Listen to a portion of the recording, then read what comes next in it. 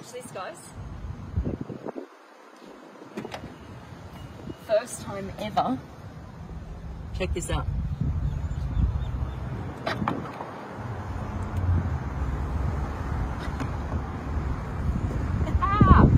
You have the first ever fully hybrid Ferrari. Look at this. So you can charge here, right there, and you put the petrol in this side, right here. This is the fastest, most powerful Ferrari ever made. Let me show you more. Come on in. Brand new, brand spanking new. Now look at this. This is super cool. You swipe to start. And again. Now watch this. Right here.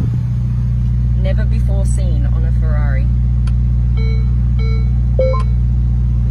E-drive mode. You can drive up to 25 kilometers in complete silence in a Ferrari for the very first time. Now this is the key.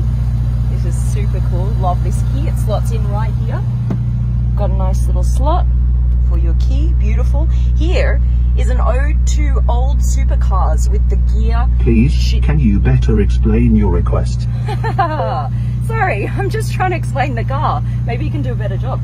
This right here is the old gated gear shifter, right? But now what they've done is they've made it digital, which is super cool.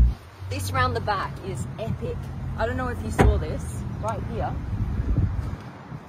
Look, it's got a floating Ferrari emblem on the back with the head kind of rearing out above the back of the car, which is so cool. You've got this beautiful carbon fiber rear diffuser here. Does this even look like a Ferrari, you guys? It looks so different. You'll notice these taillights as well, they're no longer round. Huge design change. This is the SF90 Stradale. It's faster and it's got more horsepower than the LaFerrari, but it costs 3 times less. Why? Because it's not limited. The LaFerrari is limited to 499. You no longer have the L-shaped lights of a Ferrari. You now have these C-shapes on the front. So there are a lot of design changes on this car. Should we take it for a drive? It's got 3 electric motors, 2 in the front, 1 here behind me, and it's got a 4-litre twin-turbo V8.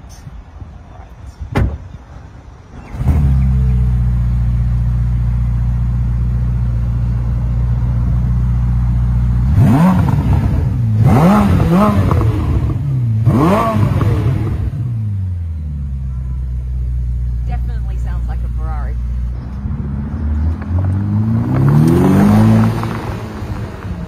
It's 0 to 100 in 2.5 seconds. It is insanely fast, you guys. And I'm so excited that it's a hybrid.